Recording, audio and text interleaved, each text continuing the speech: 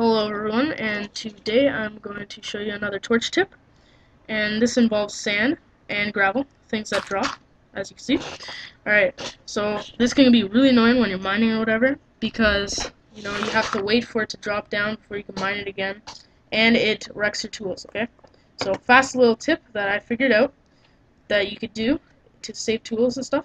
If you place a torch, then the sand hits the torch and breaks. This is really easy, simple to do, and I hope you guys enjoy it. Thanks a lot.